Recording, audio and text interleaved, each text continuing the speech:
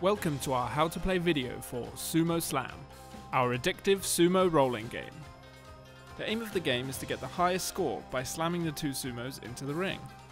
To prepare for battle, create a ring using the rope.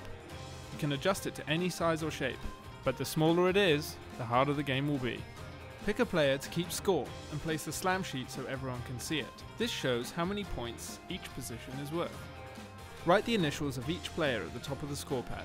Now let battle commence. On your turn, you can roll the two sumos up to 3 times. Each time, decide whether to stick with your score or roll one or both sumos again.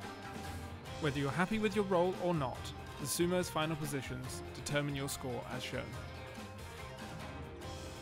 Play continues like this until someone reaches 500 points. They are the grand champion.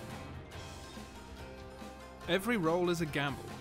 If you roll your sumos out of the ring, you could lose your score for the round, or even the whole game. Be careful not to knock over a sumo that you decided to stick with. Sumos that land on the rope still count as valid rolls and can still score. Why not shake things up and give knockout a go? Play one round at a time. Eliminate the lowest scorer each round until you have a grand champion. To settle draws, tied players roll one sumo each at the same time.